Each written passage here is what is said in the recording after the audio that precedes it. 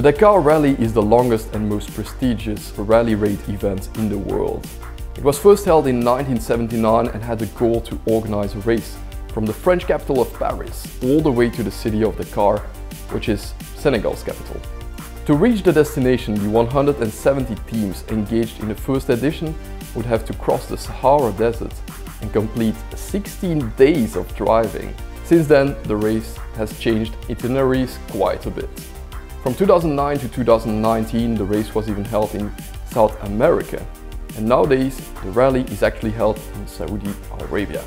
The spirit of the race has stayed all the same though. So today, we're gonna try and reach the end of a 339 kilometer stage mixing sand, rocks and dirt mountains.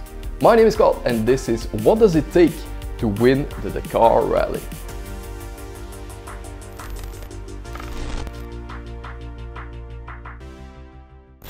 Here we are then at the start of the stage for today's great race. Dakar is traditionally held in January and that makes it the first major motorsport event of the year.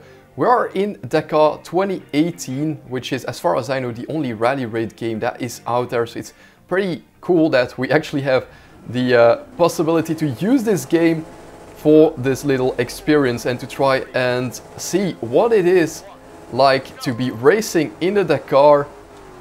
Now, this being the 2018 game brings a couple of caveats with it. Of course, we are in South America instead of Saudi Arabia. Oh, yeah, a lot of undulation there. We need to watch out for the road while I'm talking. But the geography, it should be quite similar because this stage has actually 100 kilometers of dunes, which is quite a lot. Even for a country like Saudi Arabia, that would be a very, very big sandy stage. But normally this should give us a good representation of what Dakar is nowadays, even if this is the 2018 rendition of the game. Now, this being the only Dakar game also means that the studio took a very big risk in making this, and I think that's pretty amazing that they decided to bring in this series to a game. Very big risk, and I think that's pretty amazing that they did that. But I must say the game is definitely not perfect. Oh god damn it, we're stuck in the mud. The game is far from being perfect, unfortunately, and physics-wise there are a lot of flaws. But it does look very, very pretty, that's one thing for sure. I need to keep my cap here, but because of those physics problems, I've actually decided to take a controller, and this makes it actually even more difficult in a way. Look at those crests here.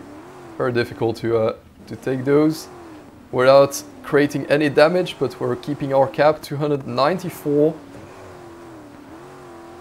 And yeah, with a controller it's actually pretty difficult to keep your heading in the same direction all the time. So it actually introduces another difficulty for me. And I can tell you guys, this race is not gonna be an easy one. But what is this heading or cap that I keep mentioning? Well, the Dakar is a great orientational race. The navigational aspect of the race plays a big part in determining the winner. In every stage you need to reach a certain number of checkpoints that are called waypoints, and every vehicle is actually fitted with a tracker that picks up the signal from these different points. All the teams are given the same instructions to how to reach these different waypoints, and they have the same route. The goal is to pick up all the waypoints before you reach the finish line.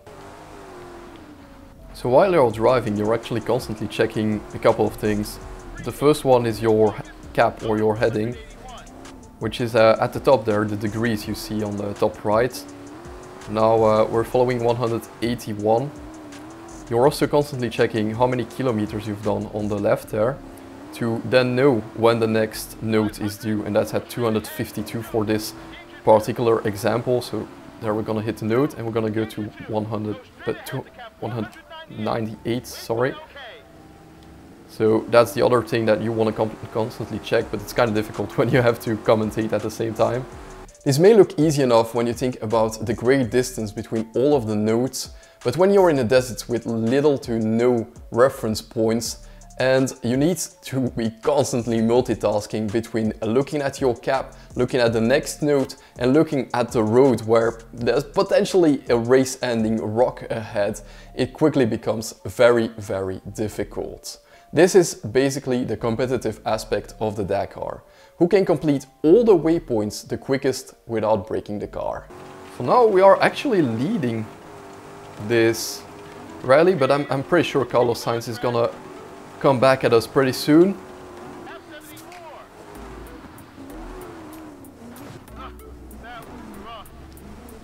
We need to avoid making these mistakes.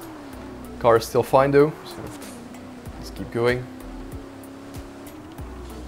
You have to be so vigilant on these terrains to keep your cap, but at the same time to avoid any big rocks that might be hidden behind those crests, because that could be race ending.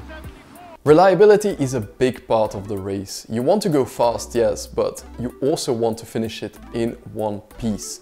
The jumps are big and rocks can potentially end your race. You want to avoid repairs at all costs, as they can take a lot of time, can be very tedious. It will tire you out to repair the car all the time, and in a 15 days race you really want to spare as much energy as you can. Restraint is definitely a great asset in the Dakar.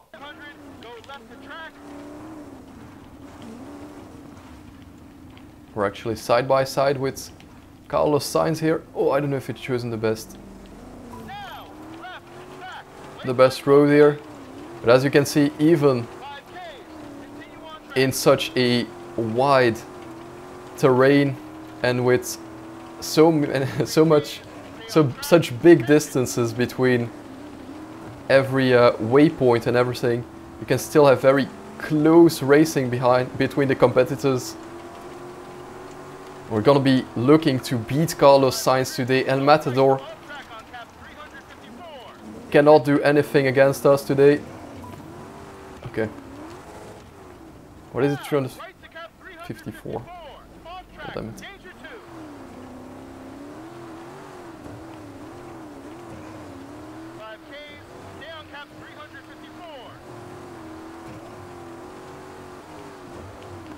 Let's maybe follow the Spaniard along, but avoid making the same mistakes as him.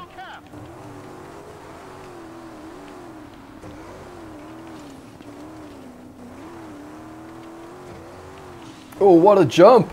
Holy shit!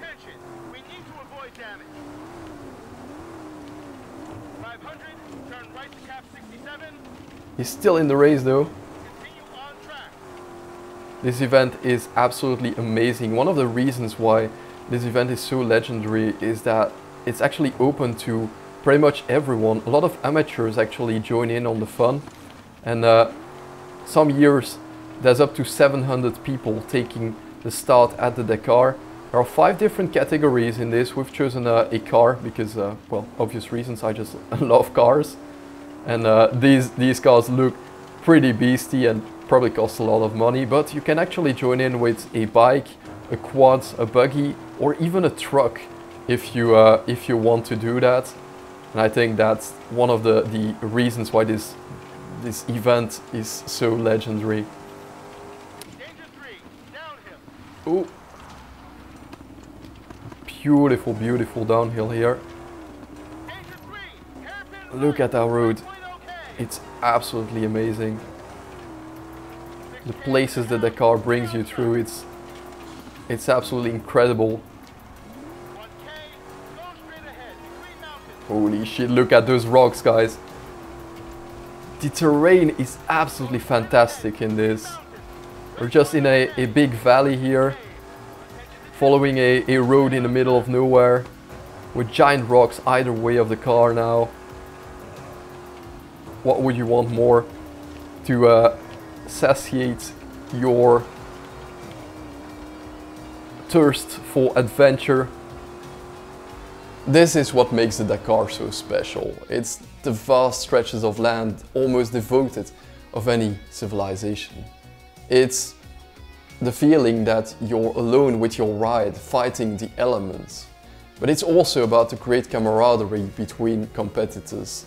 In fact, you will often see people help each other out, even if it costs them time to the overall victory.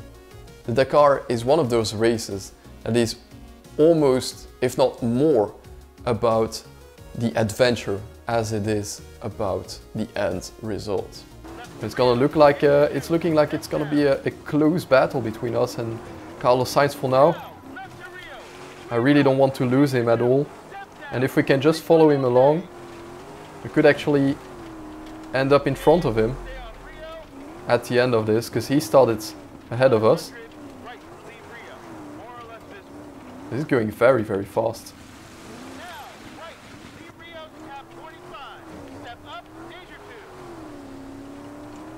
Or was it 45?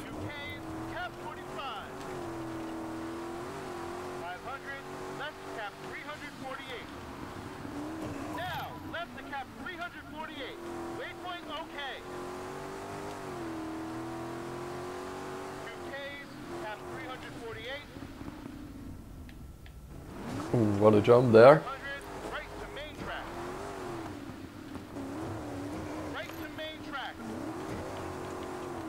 And we're on the track. For a couple of kilometers, that's pretty good. We're still right behind Sainz, and I'm really looking forward to a battle for the lead here. Hopefully we can keep that up for the whole race. El Matador is of course one of the great legends of the sport, but we are on board with Sebastian Loeb, which is one of my favorite rally drivers of all time, trying to give him a win today. He has won several stages in Dakar, but never won the overall event. So it would be interesting to see what kind of performance we can get today.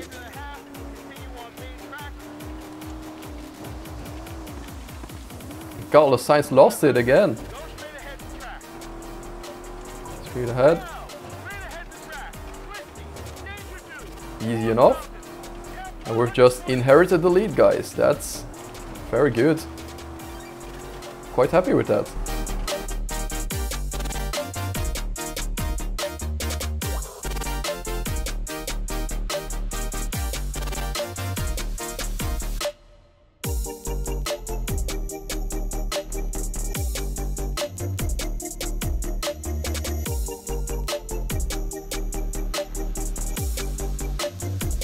We've already done 76 waypoints, and this has been a very big adventure. I hope I painted a good picture of how difficult this challenge really is. I've had to concentrate a lot through it, and while I tried to entertain you guys at some points, I also did a lot of just sitting in silence and trying to gain a bit of an advantage.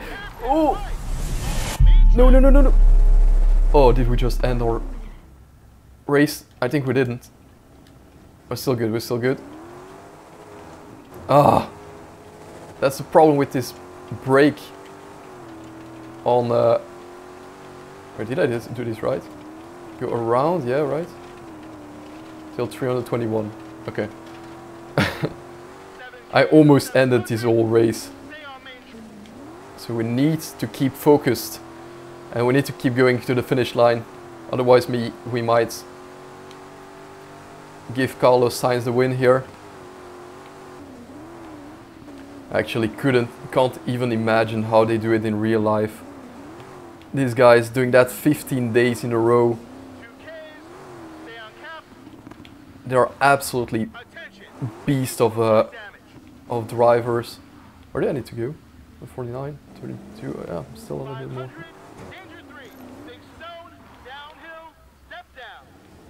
Okay. Another very big challenge. I feel like sometimes I recognize the 143. I still need to stay. Ah! Am I losing this because of my stupidity? Maybe. Coming at the end of the stage, so I'm getting a bit of fatigue going on here. This is the big... Oh, this is the orientation part of it.